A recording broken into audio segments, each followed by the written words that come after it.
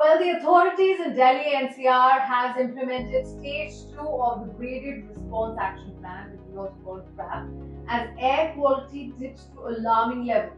With the air quality index AQI failing and falling into a very poor category, it is crucial for all stakeholders in the construction industry to strictly adhere to the new regulations to avoid fines and operational disruptions.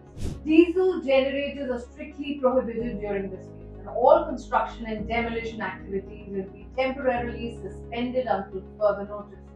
But dust control measures and daily road cleaning are mandatory to combat pollution.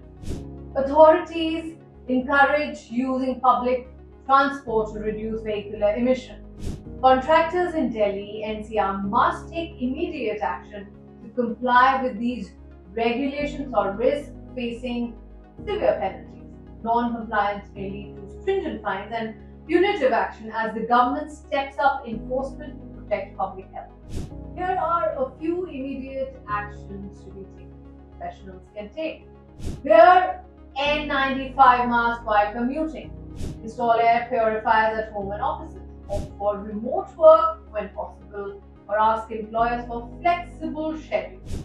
Stay hydrated and increase indoor greenery to improve air quality around.